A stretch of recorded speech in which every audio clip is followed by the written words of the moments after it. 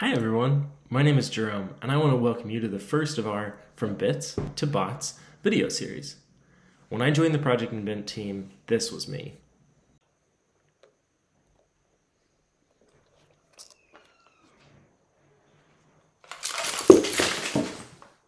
This series will be about my journey learning Arduino, including the mistakes I made, error codes I encountered, patterns I figured out, and tips that I can pass along to you as a fellow learner.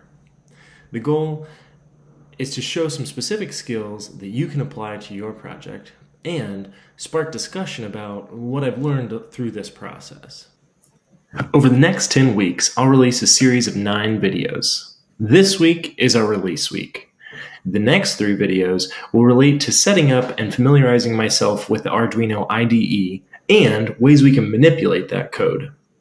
Then I'll be set a series of challenges, like how to play a song, or use an accelerometer, or combining servo motors to make things move.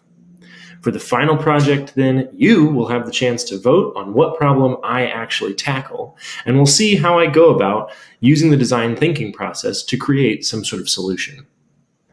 So, if you're looking to go from this to this, we have set up an emergency call button that, when pushed, sends a prearranged message to a trusted adult.